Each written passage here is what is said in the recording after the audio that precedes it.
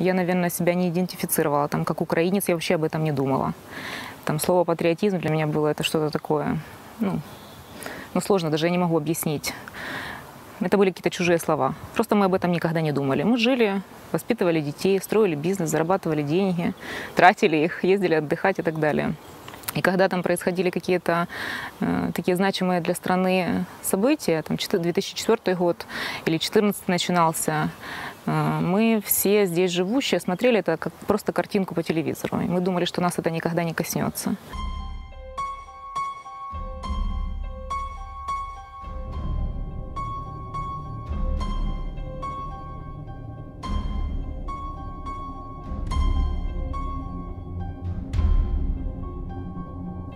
The question is, why are we here? And the short answer to this question is because there is a war here in Ukraine. A war we could not imagine after the fall of the Iron Curtain and the collapse of socialist dictatorship in Europe. A war which has claimed more than 10,000 lives. A war which has displaced about 2 million people, made them homeless. A war which destroyed countless families, their properties and their livelihoods. A new security policy for Eastern Europe, question mark. Do we need a new security policy? And if so, how and why would it differ from the old version?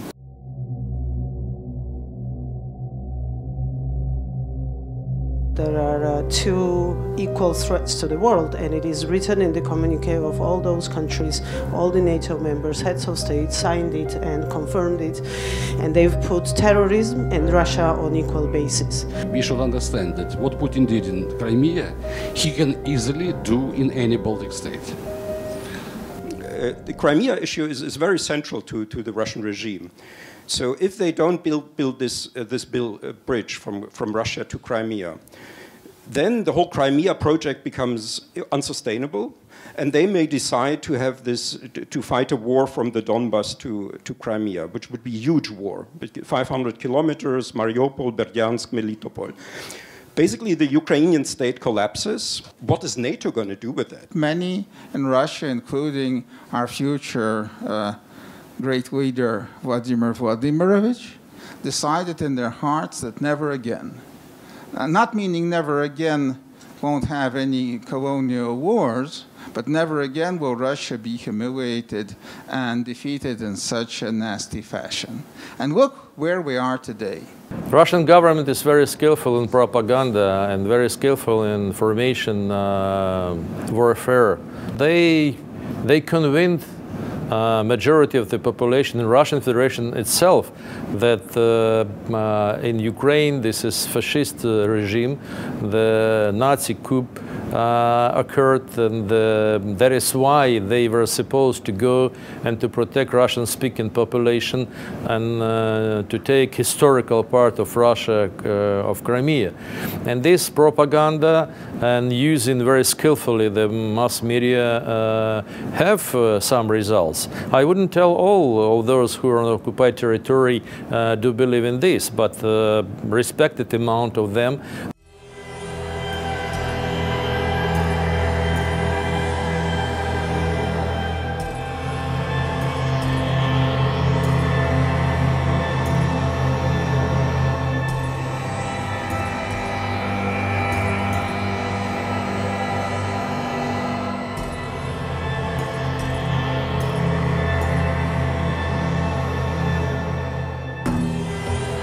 Самый серьезный бой начался вот с этого места, и вот перед вами сзади находится здание разбитое.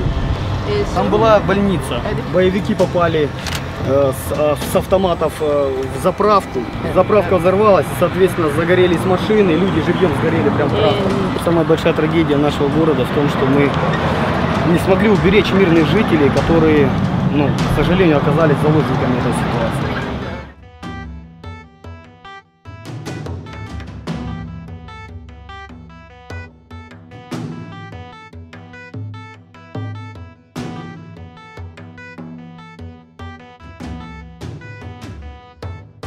Никто не транслировал, ни радио, ни телевидение, ни местная власть не говорили, что на самом деле происходит. Поэтому очень многие местные жители, у них было ощущение, что их бросили. бросила страна, бросила Украина, перестали платить пенсии. Славянск оказался заложником этого всего, и жители, которые здесь жили, они чувствовали себя брошенными. Должно пройти много времени, пока не пройдет травма внутри всех людей, которые покинули Донецк, которые пережили лишение, травму эту. И сегодня каждый видит по-своему развитие этой ситуации, и у каждого есть свое мнение по этому поводу. Единого какого-то видения будущего, его, к сожалению, сегодня нету. Ни у кого, потому что никто так за 3 года не смог решить вопрос, как же нам урегулировать кризис на Востоке.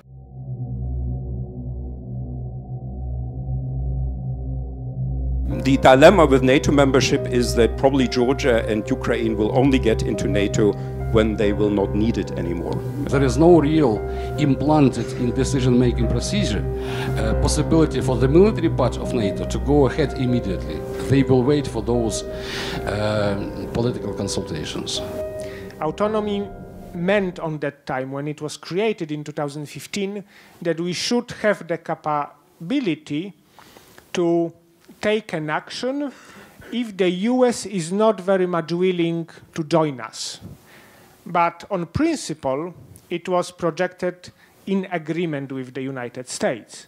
Today, we may have a situation in which we'll have to take action as Europe in disagreement with the United States. Estonia may be now more protected by its EU membership than by its NATO membership, because Russia would maybe love to demonstrate to NATO that it is not a reliable alliance by occupying some small part in eastern Estonia, but it would then have to fear tougher EU sanctions. Putin is constantly looking at the weakest links. He's always proposing, meetings, investments, special relations for EU leaders that he thinks could be the weakest. Real ability to show decisiveness of deterrence must include, first of all, countries who have special relations with, or at least seem to have special relations with Russia, namely France, Italy, Germany, etc. They must have their troops close to the front line, front state. Then we can together convince Putin. With these forward troops in these countries, the Russian narrative internally becomes, the paranoia becomes more plausible. And and the question is, who's going to pay for this paranoia? Are these going to be Estonia, Latvia, Lithuania, or Poland, or Georgia and Ukraine?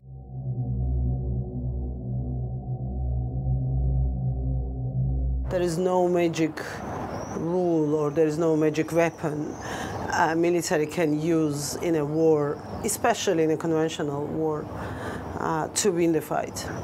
And particularly when the enemy is so much bigger than you are, and so much brutal and so much capable of anything. The only chance to win this war is when militaries and civilians are on the same page. The problem in our societies is not only Russia or their propaganda. I think the problem is very deeply amongst ourselves, Ukrainians, Georgians. There is a very common understanding that Ukraine started rebuilding its own nation actually after the Crimea was lost and after this war. In Ukraine we have two parts of nation. One majority, this is very developed civil society with the deep roots of democracy inside, which even can go against the machine guns and to stop dictatorship.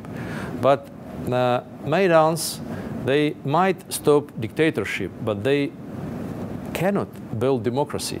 Building institutions and changing people's minds on those institutions is a difficult thing, because underneath the institutions are values, and values don't fall from heaven. I think that's where the problem is, because if the democracy is fragile, if the nation is fragile, if the path you are on is not value-based and the population does not support it entirely, if there is no agreement amongst ourselves, then Russia or any nation for that matter finds a fertile ground to fight you. And they always will find supporters of this cause. So we need to work more with our own people than responding to what Russia says. Проблема того же Славянска в том, что люди не доверяют власти. И весь этот 100-тысячный город в едином порыве говорит о том, что все власть делает не так. Но если она все делает не так, то нужно что делать? Для того, чтобы они поверили друг другу, нужно их объединить вокруг какой-то цели. Ну и сейчас наша задача номер один, о том, чтобы объединить общество, не просто общественные организации, а объединить самих людей, вселить в них надежду о том, что это все закончится однажды, и мы сможем жить в другом городе.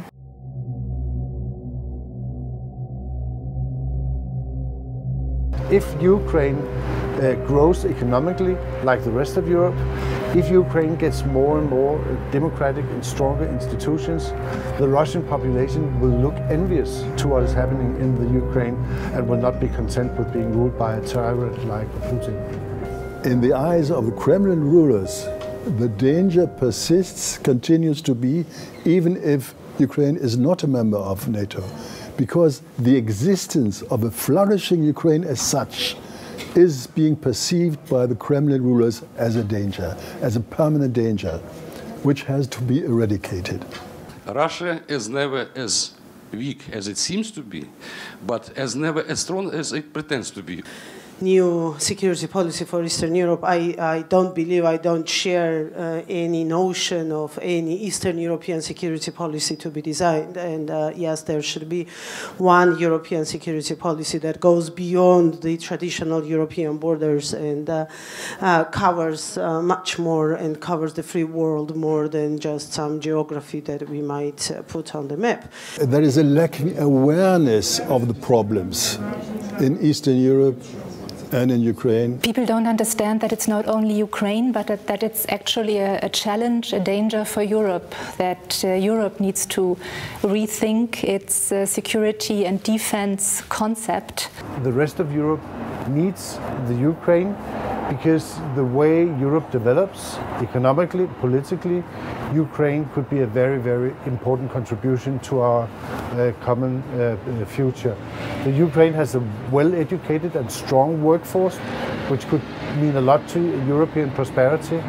And Ukraine has a geographical position and a potential military power, which can be useful for the collective security of Europe and the NATO area.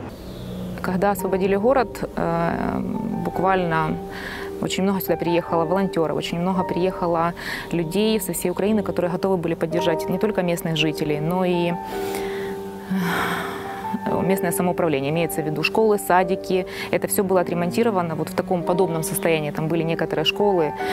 И вся Украина в одном порыве собралась и помогла нам. То есть приезжали из других областей, просто волонтерили люди, помогали это все восстанавливать. Такие поступки всегда, в тот момент у меня вызвали просто шок, потому что люди без оплаты просто приехали и просто решили помочь.